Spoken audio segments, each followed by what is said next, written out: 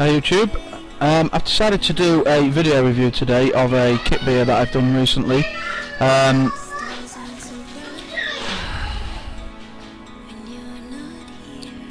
YouTube. I've decided to do a video review of one of my kit beers.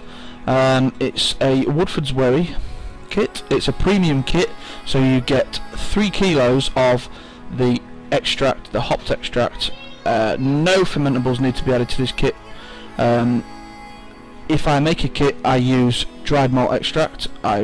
For my fermentables, I quickly learned that early on. I only used dextrose in my first kit because I learned that that was what was giving me the cidery, appley flavours. So I switched to dried malt extract. However, these premium kits, you don't need to add anything at all to them.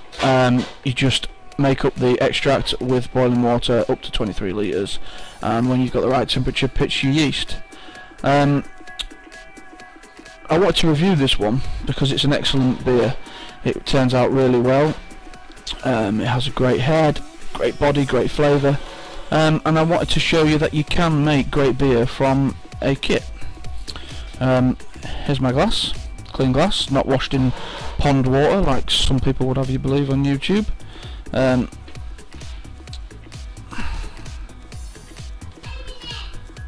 Here's the brewer in the bottle with the labels.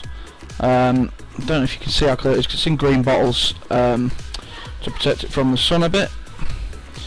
I used Sapphire SO4 yeast in this, abandoned the kit yeast, and half a teaspoon of yeast fit.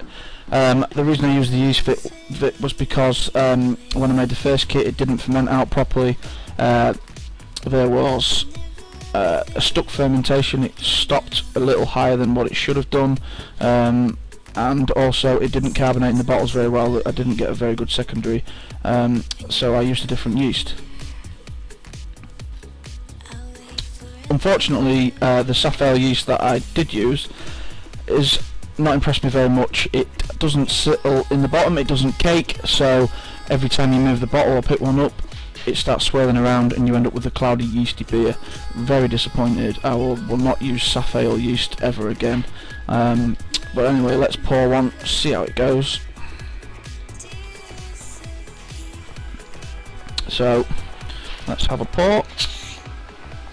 Good sound, nicely carbonated. Tilt the glass, we don't want a 4-foot head.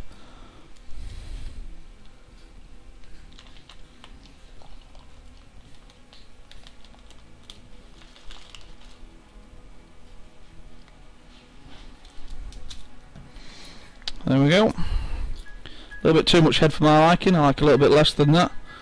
If that was in a pub, I'd send it back. But nice creamy head. Lovely coloured beer. Can't really see it on the camera. I don't have a second camera to show you through it. It's nice see-through red colour. Just put the cap back on my bottle because there's a nice pint left in there. Smell really fruity, citrusy. Almost watermelon type smell.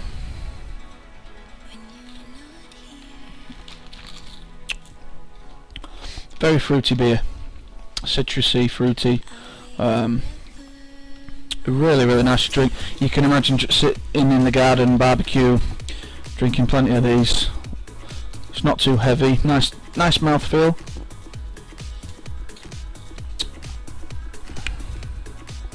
Definitely recommend this kit. If you're starting out in brewing, kit brewing is the way to start. It gets you your basic equipment, you learn basics about brewing, from sanitisation to the equipment needed, learning about specific gravities, things like that. So, you know, I would never say to you jump it straight into extract and all grain. If you want to, fair enough, do it. I wouldn't recommend it. Start from the bottom, work your way up. I've done kits and I've now moved to all grain. See,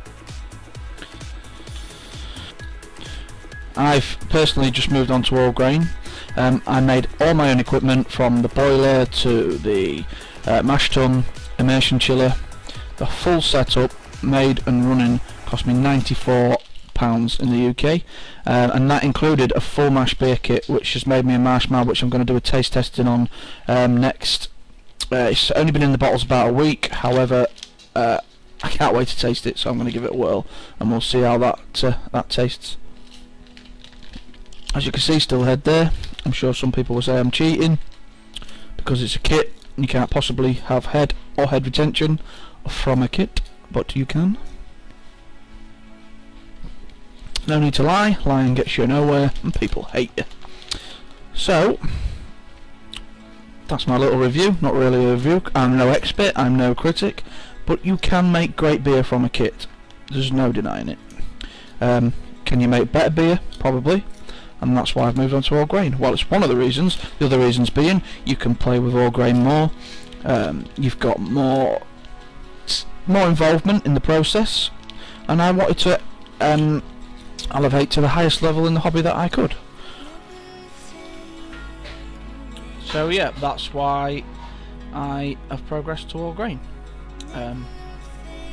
You know, it's the highest level. Didn't go to extract, didn't see the point, thought I might as well go to the top. I didn't film the first video of me making a full mash because I wanted to have full concentration on what I was doing. There was a lot more to think about, temperature controls, my water levels, and it was the first time I'd used my equipment as well, and I wasn't sure how it was all going to work. It did work really well. I got guides for making an electric boiler off the internet, and the mash tun was made from a cheap Asda £7 cool box with a stainless steel toilet feed for my filter. So yeah, there's a tasting of the beer coming up. I'm gonna do that, and then when I do my next all grain batch, I'm gonna film that and also put it on YouTube. And you can watch along. It won't be a tutorial because I'm no expert. I'm not gonna say that I'm an expert when I'm not. So yeah, I think that's it. Thanks for watching. See you soon.